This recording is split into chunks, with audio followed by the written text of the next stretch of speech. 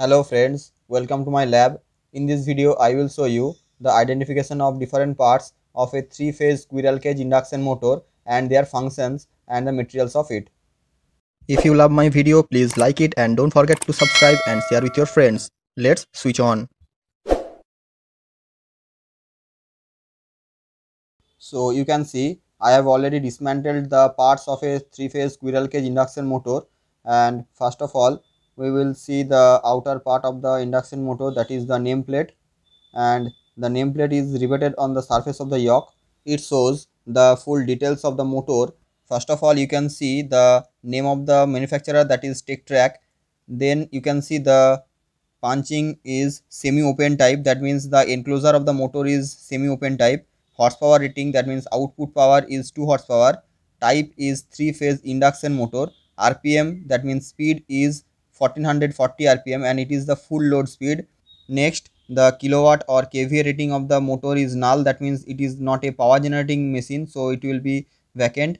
The full load current is in ampere, that is 1.5 ampere. The full load voltage across the motor is 400 volt across the windings, and the cycle, that means frequency, is 50 hertz, 3 phase machine, and the insulation class is B, that means the winding can be withstand up to 130 degrees Celsius, and the winding is made of mica, glass fiber or asbestos, etc. Then the temperature rise is 45 degrees Celsius. Field current is null, that means no field current is given to the motor. Then you can see the model number and it is determined by the manufacturer. Next, the duty cycle of the motor is continuous, that means the motor can run continuously. Next, confirming ISS, that is the IS code for a three-phase induction motor that is manufactured as per the standards given by Bureau of Indian Standards in 1996. And next part of the motor is the yoke. It is a vital part and it is made of cast iron, and this is a cut section of the motor. So you can see the inner part of the stator core. Actually it will be covered in this position, and you can see the thin laminations are attached together to reduce the eddy current loss of the motor. And the main purpose of this yoke is to hold the stator core and three phase winding. And you can see the inner portion of the stator core, and it is made up of laminated silicon steel. The main purpose of the stator core is to hold the three phase windings, and the slots are looks like this. And you can see there is a piece of paper inserted into the slot of the stator core. It is called the Nomex paper. It is used for insulation for the slots. There are total 24 number of slots. The number is 24 because the number of phase is 3 and minimum number of pole is 2. Multiplication of 3 and 2 is 6. So the minimum number of slot is to be the multiple of 6. That means minimum number of slot should be 6 or 12 or 24 or 48 and so on. As the synchronous speed of the motor is 1500 rpm, so if the frequency is 50 Hz, then the number of poles should be 4. That means in case of 3 phase and 4 pole machine, the slot per pole per phase is to be 2. I will discuss this in my another video. Next, you can see the vital part of the motor, that is the winding. Here, 3 different winding is used for 3 different phases. The material of the winding is copper or aluminium with class B insulation. Mainly, the purpose of the winding is to produce uniform rotating magnetic field that will rotate throughout the stator core at synchronous speed. Now you can see some blade like structure is elevated on the surface of the yoke, and this is called the cooling fins. It is used to increase the surface area of the yoke for cooling purpose by circulating air, and it is casted with yoke at the same time. Next you can see the vital part of the motor, that is the rotor part. Mainly the mechanical load is to be connected with the shaft of this rotor. It consists of the rotor core, that is of laminated silicon steel, and the purpose of the rotor core is to hold the aluminum bars in skewed position to reduce the magnetic locking or cogging of the induction motor. The main purpose of the rotor bars is to produce rotor EMF and current and field and behave like a short circuited secondary winding. This type of motor is called the squirrel cage rotor, because if we remove the rotor core from this motor and only these end rings and aluminum bars are held in position, then it looks like a cage. And in previous years of Germany, the squirrels are kept in this cage, so this is structure is called the squirrel cage rotor. I have shown the animation how the squirrel cage rotor is made in my previous video. You can find the link in description.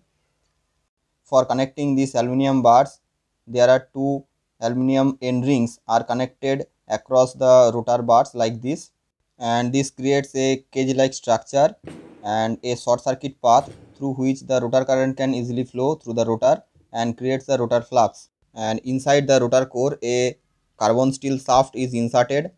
The main purpose of the shaft is to couple mechanical load with the rotor, and it is placed on the bearings.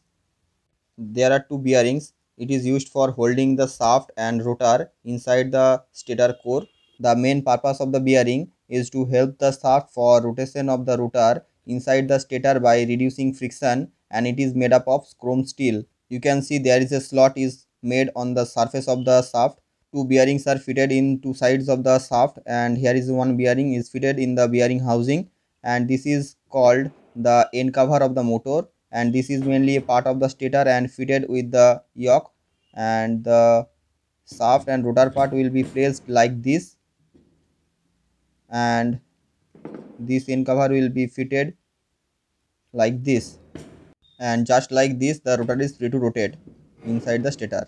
The main purpose of the end covers is to hold the bearings and to protect the motor by covering the faces, and there is a few millimeter air gap between the stator and rotor to reduce the leakage flux, and this end cover will be fitted in this position. For keeping the motor in a particular position in static condition, there is a base, and there are 4 holes on the surface of the base plate for mounting the motor in a particular position. And here you can see there is a fan is fitted on the shaft to cool down the motor by forcing the natural air, and it is made up of mild steel or aluminum. The fan is to be placed on any side of the shaft like this.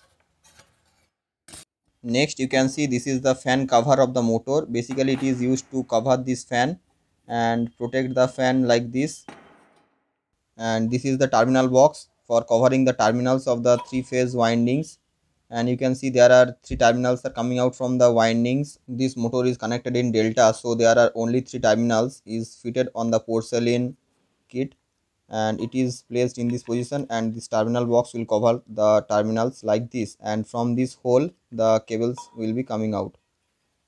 Now you can see there are some nut and bolts are here. This is for fitting the end covers and terminal box with the yoke or main motor parts. This is made up of mild steel, and some rivets are also used for holding the nut and bolts in particular position. So you can see all parts of a 3-phase squirrel cage induction motor. In case of a high horsepower induction motor, the accessories will be also larger in size. I have used this adjustable wrench and 9x11 open-ended spanner for dismantling this 3-phase induction motor.